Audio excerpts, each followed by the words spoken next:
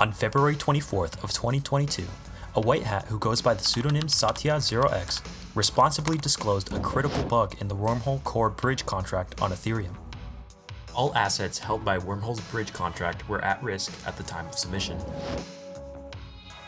This particular responsible disclosure is yet another example of the immense strategic value multi-million-dollar bug bounty programs have for Web3 projects.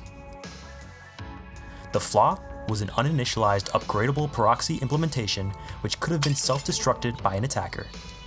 But before we get into the bug, let's first talk about why proxy contracts exist and why developers try to overcome immutability on the blockchain. Welcome to the Dark Forest.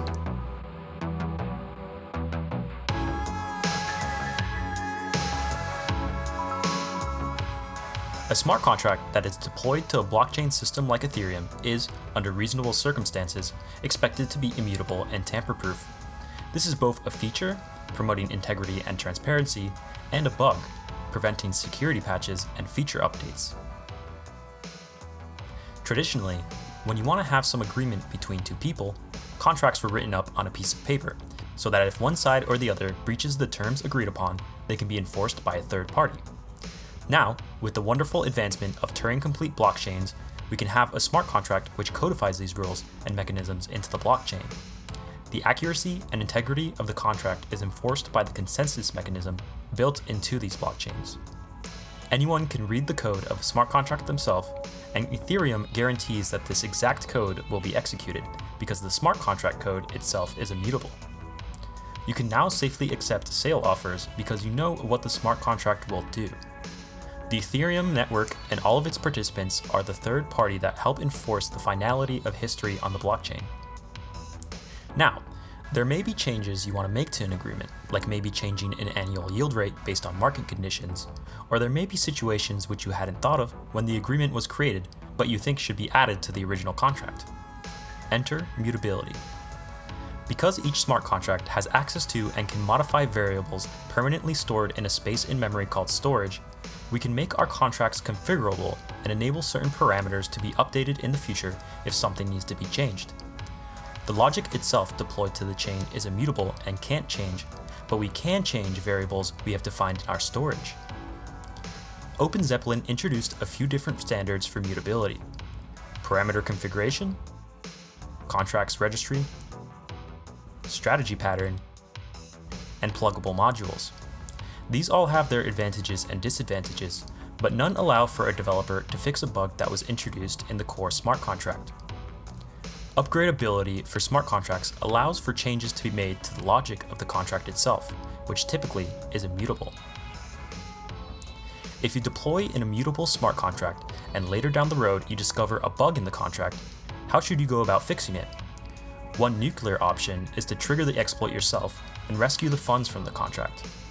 But this introduces a whole new set of problems which need to be solved.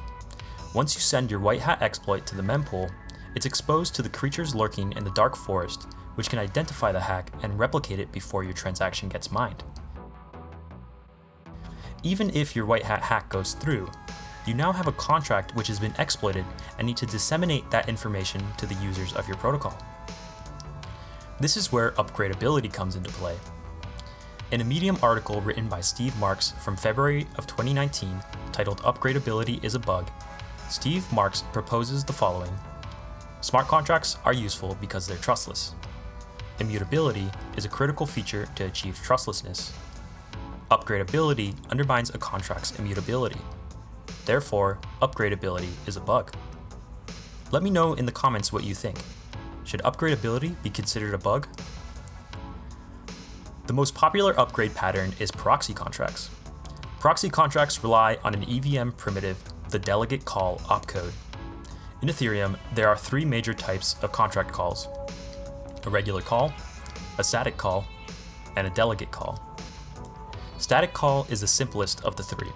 When you do a static call, the expectation is that no state is changed. However, when you use a call opcode, when contract A makes a call to contract B, by calling some function foo, the function execution relies on contract B's storage, and the message sender is set to contract A. Changes made to state during that function call in contract B can only affect contract B's storage. However, when the same call is made using delegate call, the function foo would be called on contract B, but in the context of contract A. This means that the logic of contract B would be used, but any state changes made by the function foo would affect the storage of contract A. There were a few standards which tried to use delegate calls to implement upgradeability, but ultimately, Aragon and OpenZeppelin came together and popularized the idea of a delegate proxy pattern in EIP 897. This is the first EIP which attempted to standardize proxy contracts. The proposal didn't want to standardize the implementation, however stated, "We believe there is a lot of value in agreeing on an interface all proxies use that allows for a standard way to operate with proxies." The standard introduced two functions, proxy type and implementation.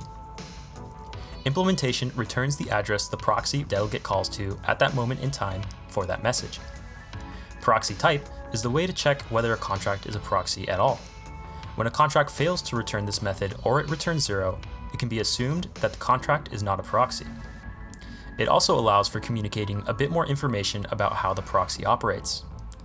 It is a pure function, therefore making it effectively constant as it cannot return a different value depending on state changes. The idea was to return a different UINT value based on the proxy type. For example, an ID of 1 would equate to a forwarding proxy, a proxy which always forwards to the same code address. ID 2 would be an upgradeable proxy. This is a proxy whose implementation address can be changed depending on some arbitrary logic, implemented either at the proxy level or in its forwarded logic. This is just one of the early standards proposed in Ethereum EIPs that allow for upgradeability of the logic of a smart contract. Now that we understand how delegate call allows a smart contract to use logic from another contract to modify its own storage, we can start to imagine how we can make smart contracts functionality upgradable by storing the address we delegate call to in storage, and update this value when we want to upgrade the logic. Nowadays, there are a multitude of standards. In the next episode of The Dark Forest, we'll cover UUPS and TPP proxies, along with the bug in Wormhole's contract which led to a bug bounty reward of $10 million.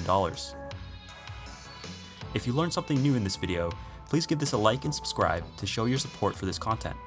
And if you're ready to test out your bug hunting skills, visit Immunefi.com and explore the over $130 million in bounty rewards available right now.